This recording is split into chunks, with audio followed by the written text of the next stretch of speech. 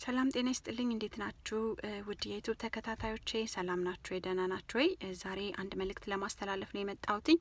እሱ ምንድነው በዚህ በሽታ የተለያዩ የተሳሳተ ኢንፎርሜሽን ሰዎች እያስተላለፉ ነው ያለውና በብዛት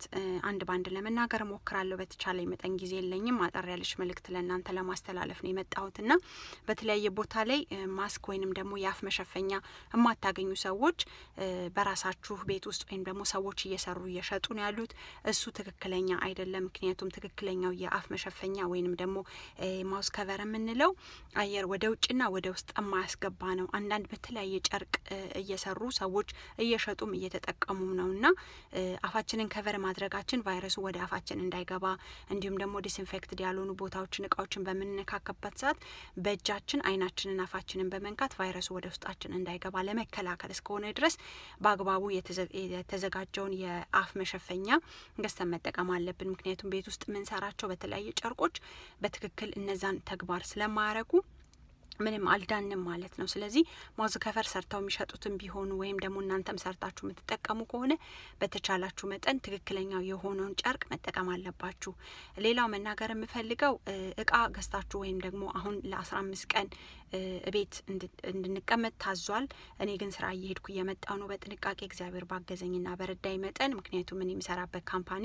ትንሽ ለሜዲካልና ለሚሊተሪ የሚሆን እቃ ስለሆነ ምንሰራው የኛ ፕሮዳክት እነሱን ሳፖርት የሚያደርግ ፕሮዳክት ስለሆነ አላቆምንም እየሰራን ያለነውና በጥንቃቄ በተቻለ መጠን ከእግዚአብሔር ጋራ ራሴን እየጠበኩ እየወጣሁ እየገባ ነው በርግጥ ብዙ ምን ተጠቀማቸው ፕሮዳክቶች ከቻይና ስለሚመጡ ትንሽ ስራችን ስለሆኗል የተወሰኑ ሰራተኞችም የመቀነስ ሐሳብ አላቸው ግን እግዚአብሔር የፈቀደው ነው በህይወት የሚሆነውና እሰራለሁኝ በጥንቃቄ አፌን ሸፍኜ እጄ ላይ ጓንት አርጌ በመውጣትና በመግባት እየሰራው ነው ያለሁት ሌላው መናገር የምፈልገው ወደ ግሮሰሪ በመትሄዱበት ሰዓት በተቻላችሁ መጠን አፋችሁን ሸፍናችሁ በትክክለኛው አፍ መሸፈኛ ወይም ማውዝ ከቨር በመንለው ሸፍናችሁ ጓንት አድርጋችሁ መውጣት አለባችሁ ምክንያቱም ለ15 ቀን እቃ ተገዝቶ ቤት ውስጥ እቃ ሊያልቅብን ይችላል በተለይ ልጆች ያለን ሰዎች የገዛነው እቃ ሊያልቅ ይችላል ምክንያቱም ልጆች ብዙ ስለሚፈልጉት ነገር ብዙ ስለሆነ ማለት ነውና ቤት ደግሞ ለረጅም ሰዓት ቤት ስለሚቀመጡ ስናክ ይፈልጋሉ አንዳንድ ነገሮች ይፈልጋሉና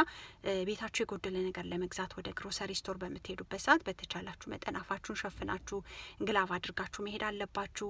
እንደገና ደግሞ እዛ በሄዳችሁበት ሰዓት የምትፈልጉትን እቃ ከቤት ሳትወጡ በፊት ጽፋችሁ በመሄድ ብዙ ረጅም ሰዓት እዛ ላለመቆየት ማለት ነው እዛ ላለመቆየት የምትፈልጉትን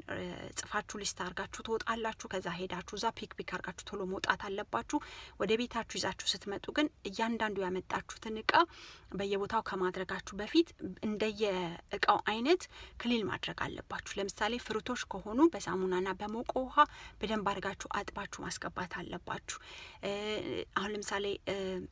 እንደ ቺፕሶች ከሆነ ባጎቹን በመቅደድ ከውስጥ ያሉትን ምግብ በንጹህ እቃ ግጣም ባለው ነገር ላይ መገልበጥ ትችላላችሁ ሴሪያሎች ከሆኑ ውስጡ ባክ ስላለው ከላይ ያለውን ባክሱን ቀዳችሁ ማውጣት አለባችሁ እንዲሁም ደግሞ ፌስታሎች ይዛችሁ የመጣችሁበትን ፌስታል በፍጹም ቤታችሁ ማቆየት የለባችሁም እቃዎቹን ካገባችሁ አጣጥባችሁ ዲስኢንፌክትድ ወልውላችሁ ካስገባችሁ በኋላ ወዲያው ትራሽ ማድረግ አለባችሁና ያንን አካባቢ በዲስኢንፌክትድ ስፕሬይ በደንብ ማጽዳት አለባችሁ እጃችሁን በደንብ መታጠብ አለባችሁ ልብሳችሁን ወዲያው መቀየር አለባችሁ ከልጆቻችሁ ጋር ከመገናኘታችሁ በፊት ማለት ነው ሌላው መናገር የምፈልገው የወባ በሽታ ለወባ በሽታ የሚሆን መድኃኒት ለዚህኛው በሽታ ያድናል የሚባል ነገር እዚህ ምን ባለውበት አሜሪካን ሀገር ተሰምቶ ነበር እና ዶክተሮችም ሰርች አድርገውበት ነበር ግን ብቻውን አይደለም ከተለያዩ መድኃኒቶች ጋር በመቀላቀል ለዚህኛው ቫይረስ የሚሆን መድኃኒት ለማዘጋጀት ጥረት አድርገው ነበር እና አገኘን ያሉትን መድኃኒት በሁለት ሰው ላይ ሞከራ አድርገዋል አንድ ወንድ አንድ ሴት ማለት ነው ወንዱ ያንን መድኃኒት በተሰጠው ወዲያው ሲሞት ሴቷ ግን ስቲል በነፍስ ውጪና በነፍስ ግቢ ላይ ናት ያለችው ስለዚህ ለወባ በሽታ የሚሆነው መድኃኒት ለዚህ ለሆኑ በሽታ በፍጹም መድኃኒት አይሆንም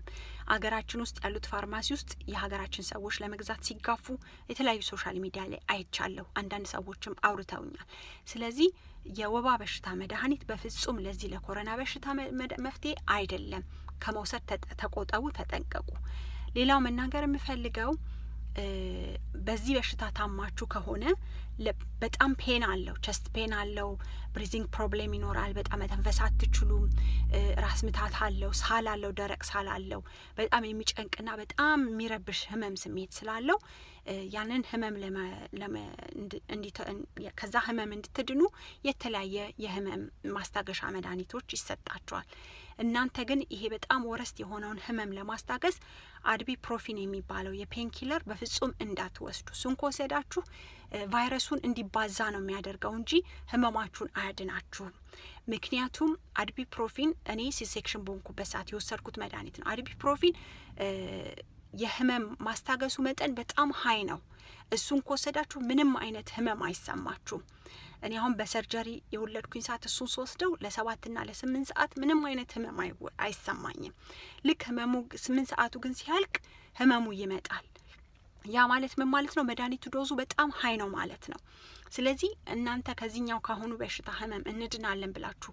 አድቢ ፕሮፊን የሚባለውን ፔን ኪለር ከወሰዳችሁ ቫይረሱን እጥፍ ስለሚያረጋው በጣም ወረስት ነው የሚሆነው ህመሙም ይብሳል ስለዚህ በተቻላችሁ መጠን አድቢ ፕሮፊን የሚባለውን መድኃኒት መውሰድ ያለባችሁ ካመማችሁ በትክክል ወደ ህክምና ጣቢያ ሄዳችሁ ዶክተራችሁን የሚያዛችሁን በአግባቡ ማድረግ አለባችሁ ምግብ በአግባቡ መብላት አለባችሁ ጤነኛ የሆነ ምግብ መብላት አለባችሁ ትኩስ ነገር መጠጣት አለባችሁ ራሳችሁን ማስታመም አለባችሁ እንደገና ደግሞ ከታመማችሁ መቆያ ቦታ ያስቀምጡናል ብላችሁ መሸሽ የለባችሁም ምክንያቱም እናንተ መቆያ ቦታ በመግባታችሁ ቤተሰብ የሌላ ሰው ህይወት ነው የምታተርፉት እስቲ ኢማጂን አድርጉ ከኤርፖርት አንድ የታመመ ሰው ለራሱ ምንም አይነት ጥንቃቄ አፉንም ሳይሸፍን ግላቭም ሳያደርግ ከኤርፖርት ቢወጣ ከኤርፖርት ወጥቶ ቤት ውስጥ ይገባ ብዙ ነገር ነው የሚሄደው ለምሳሌ ታክሲ ይጠቀማል ሰው ለታክሲ ድራይቨሩ ሼር ያደርጋል ታክሲ ድራይቨሩ ቤቱ ሲሄድ ለሚስቱና ለልጆቹ ሼር ያደርጋል ወይ ከቤተሰቦቹ ጋር የሚኖር ከሆነ ከት ወንድሞቹ ከእናት አባቱ ጋር ሼር ያደርጋል እነዛም እንደዚሁ ለቤተሰቦች እሱ ደግሞ ወደ ቤቱ በሚሄድበት ሰዓት ለሚስትና ለልጆቹ ሼር ያደርጋል ሰው ያ በጣም ባጭር ጊዜ ለብዙ ሰው ሼር የማድረጉ ቻንስ ሰፊ ነው ስለዚህ ስትታመሙ ማቆያ ቦታ ያስገቡናል ብላችሁ በፍጹም አትዝጉ እዛ በመሆናችሁ አንደኛ ለእናንተ በቂ የሆነ የህክምና ክትትል ታገኛላችሁ ለሌሎቹ ደግሞ ህይወት ነው የምታተርፉት እዛ በመግባታችሁ ማለት ነውና በአግባቡ ህክምና ስለምታገኙ እንደዚህ አይነት ነገር ሲሰማችሁ ወይ እነዚህ አይነት ምልክቶች የበሽታው ምልክቶች ስታዩ በፍጹም ቤተሰባችሁን ህይወት ማትረፍ የምትፈልጉ ከሆነ ሌሎችን ህይወት ማትረፍ የምትፈልጉ ከሆነ ወደ ህክምና ቦታ ራሳችሁን አፋችሁን ሸፍናችሁ ግላቭ አድርጋችሁ እንደዚህ አይነት ስሜቶች አሉኝ አይ ቲንክ ይሄ በሽታ ነው መሰለኝና መታየት ፈልጋለሁ ቼክ ማድረግ ፈልጋለሁ ብላችሁ ራሳችሁን ቶሎ ከቤተሰቦቻችሁ ከአካባቢያችሁ ካለው ሰው ማግለል አለባችሁ ለነሱ ላይፍ ስትሉ ማለት ነው ሌላው ደግሞ መናገር የምፈልገው ቤታችሁ በመተቀመጡበት ሰዓት አሁን እኔ ባለሁበት አካባቢ ልጆቼ ኦንላይን ላይ ክላስ ጀምረዋል ኤሌመንተሪ ተማሪ ናቸው በእርግጥ መጀመሪያ ላይ የተጀመረው ለዩኒቨርሲቲና ለኮሌጅ ተማሪዎች ነው ነገር ግን አሁን እኔ ያለሁበት አካባቢ ሌላ አካባቢ ላይ ብዙ ቦታ አልተደረገም መሰለኝ ኦንላይን ላይ የሚሰጥ ክላስ ኤቭሪ ሲንግል ዴይ ጀምረዋል በኮምፒውተር ይገባሉ ላይፍ ከቲቸራቸውና ከተማሪ ክላስሜቶቻቸው ጋር ይገናኛሉ ሆምወርክ ይሰራሉ እያንዳንዱ አሳይመንት አላቸው እያንዳንዱ ቀን ማለት ነውና ልክ ትምህርት ቤት እንደመሄድ ነው ወደ 8 ሰዓት 7 ሰዓት ነው እዛ ላይ የሚያጠፉት ማለት ነውና ጥሩ ቢዚ አድርጎልኛል ለኔ ማለት ነውና እንደዚህ ኦንላይን ላይ ክላስ ያልተጀመረበት ትምህርት ቤቶች ላይ ካስተማሪዎቻቸው ጋር በስልክ መሆን በኢሜል ኮሙኒኬት በማድረግ እነሱን ቢዚ የሚያደርግ ፕሪንት ለእናንተ ኢሜል እንዲያረጉላችሁና እናንተ ደግሞ ፕሪንት አውት በማድረግ ልጆቻችሁን ልታስተምሩበት ቢዚ ልታረጉ የምትችሉበትን ነገር መፍጠር ትችላላችሁ ምክንያቱም ረጅም ሰዓት ቤት መቀመጥ በጣም ነው የሚከብደው ልጆቹን የተለያየ ነገር ስፖርት ቤት ውስጥ ማሰራት የተለያዩ ጌሞች ማጫወት እንዲሁም ደግሞ የተለያዩ እርስ በርሳቸው እንዲፎካከሩ አንዳቸው ስዕል መሳል ወይ ሙዚቃ ከፍቶ መደነስ ሊሆን ይችላል ብቻ ልጆቻችሁንም እናንተንም ቦሪንግ ከመሆን ቢዚ የሚያረጋችሁን ነገር መፍጠር መቻል አለባችሁና በተለይ ከትምህርት ቤት ሲቀሩ ብዙ ጊዜ ትምህርት ቤት ካቆሙበት ነው የሚጀምሩት ትምህርቱን ይረሱታል በአጠቃላይ ምክንያቱም ብዙ መጫወት ብዙ መተኛት ብዙ ቲቪ ማየት ብዙ ኤሌክትሮኒክስ መጠቀም ስለሚችሉ ማለት ነው ስለዚህ እናንተ ደግሞ ትምህርቶቻቸውን እንዳይረሱ እናት የሆናችሁ ወላጅ የሆናችሁ ደግሞ በተቻላችሁ መጠን ጎግል እያደረጋችሁ የየግሬዳቸውን ፔፐሮች ፕሪንት በማድረግ ቢዚ ማድረግ ትችላላችሁ። በዛ ላይ ደግሞ ስቲል ትምህርት ላይ እንዳሉ ፊል እንዲያደርጉ ማድረግ ትችላላችሁ። ቅድም እንደነገርኳችሁ ደግሞ ከአስተማሪዎቻቸው ጋር ኮሙኒኬት በማድረግ እነሱ ሊሰሩ የሚችሉባቸውን ሊንኮች ወይንም ደግሞ ፔፐሮች እንዲልኩላችሁ በማድረግ እሱን ፕሪንት አውት በማድረግ ልጆቻችሁን ካለው የትምህርት ሁኔታ ጋር ማስኬድ አለባችሁ ብዬ አስባለሁ። እስከዛሬ የጠበቀን አምላክ አያንቀላፋም። የሞቱትን ይማርልን፣ የታመሙትን እግዚአብሔር ይማርልን። በጭንቀት ውስጥ ያለነውን ደግሞ እግዚአብሔር በምህረቱ ያረጋጋን፣ ይማረን፣ ይቅር ይበለን። አሁን የመጣብን ነገር በምክንያት ነው፣ ያለ ምክንያት አይደለም። ምናልባት ኃጢአታችን በዝቶ ወደ እግዚአብሔር እንድንመለስ ሊሆን ይችላል። ምናልባት ክፋታችን በጣም የሰራነው ስራ በዝቶ ማስተዋል እንድናገኝ ሊሆን ይችላል። ስለዚህ በተቻለን መጠን እንደገና ደግሞ በተለይ በውጭ ሀገር የምንኖር ሰዎች ሩጫ ነው ላይፋችን። ቁጭ ብለን ከቤተሰብ ጋር የምናሳልፈው ጊዜ የለንምና ምንም ነገር እግዚአብሔር ማቀው ምንም ነገር ያለ ምክንያት የሚሆን ነገር የለም በህይወታችን። ስለዚህ በተቻላችሁ መጠን እቺ ቤት ተቀመጡ የምትባልበት ምናልባት የቤተሰብ ጊዜ እንዲኖረን ሊሆን ይችላል። ምናልባት ወደ ልቦናችን እንድንመለስ ማስተዋል እንድናገኝ ከእግዚአብሔር ጋር እንድንታረቅ ህይወታችን እንድናድስም ሊሆን ይችላል። በመልካም ጎን ተመልከቱት። አንዳንዴ መጥፎ ነገር ሲመጣ በመልካም ጎኑንም ለመመልከት እንሞክር። አይኖ ብዙ ያስጨንቃል። የታመሙ ሰዎች በሶሻል ሚዲያ ላይ በተለይ የሀገራችን ሰዎች እንድንጠነቀቅ የሰሩልን የተለያዩ ቪዲዮዎች አሉ። በእርግጥ ያስጨንቃል። በሽታው ቀላል አይደለም። የመሰራጨቱም የመስፋፋቱም ነገር በጣም በአጭር ጊዜ ብዙ የመስፋፋት እድል አለው። ስለዚህ አድርጎ የተባለውን በማድረግ እኛም ደግሞ እንዳይስፋፋ የራሳችን የሆነ እገዛ ማድረግ አለብን። ልጆቻችንን ቤተሰቦቻችንን ከዚህ ነገር ለመጠበቅ ማድረግ የሚገባንን ነገር ሁሉ በአግባቡ ቸልተኛ ሳንሆን ማድረግ መቻል አለብን። ስለዚህ የሚሰማኝ ይሄ ነው። በያላችሁበት ሰላማችሁ ይብዛ። አሁን ብሬክ ላይ ሆኜ ነው ይሄንን መልእክት ማስተላልፍላችሁ። በተቻላችሁ መጠን ከግሮሰሪ የምታመጡትን እቃ ወደ ቤታችሁ ከማስገባታችሁ በፊት ዲስኢንፌክትድ አድርጉት። የሚታጠበውን በስነ ስርዓት እጠቡት። ምግብ አብስላችሁ ተመገቡ። ሬስቶራንት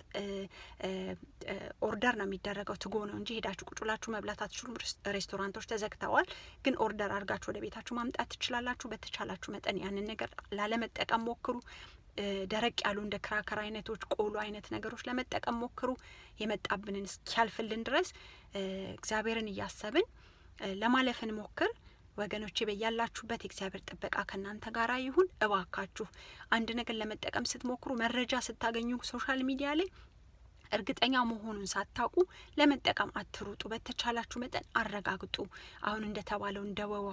ለወባ በሽታ የምንጠቀመው መድኃኒት ለዚህኛው ይጠቅማል ገና ተብሎ ሙከራ ልናረግ ነው ተብሎ ሲወራ ነው መድኃኒት ነው ተብሏል ተብሎ አገራችን ውስጥ በየፋርማሲ ሰዎቹ እየለቀሙ እየገዙ ያሉትና በጣም ወረስት የሆነ ነገር እንዳናመጣ ጥንቃቄ ብናደርግ ጥሩ ነው። በጣም ጭንቀት ላይ ያለነው ደስ የሚለው ደግሞ ጾምና ጸሎት ላይ ያለንበት የጊዜ ላይ ነን ያለነው። ስለዚህ በተቻለ መጠን ከእግዚአብሔር ጋር ኮሙኒኬት በማድረግ የመጣብንን ነገር ለማሸነፍ እንሞክር። አሁን እስከዛሬ እቺን ሰዓት እግዚአብሔር ፈቅዶልን ያለነው የነገን ደግሞ እግዚአብሔር ያውቃል። አምላካችን ኢየሱስ ክርስቶስ በያለንበት ይጠብቀን፣ ከክፉ ነገር ይሰውረን፣ ከዚህ ነገር ይጠብቀን። ቤተሰቦቻችንንም ሁሉንም በአለም ላይ ያለውን ሁሉ ጭንቀት እግዚአብሔር ይሰውረን፣ የሞቱትን ይማርልን፣ በዚህ በሽታ የተሰቃዩትንም እግዚአብሔር በምህረቱ ያስብልን። በያላችሁበት ሰላማችሁ ይብዛ። በጣም ነው ማመሰግነው።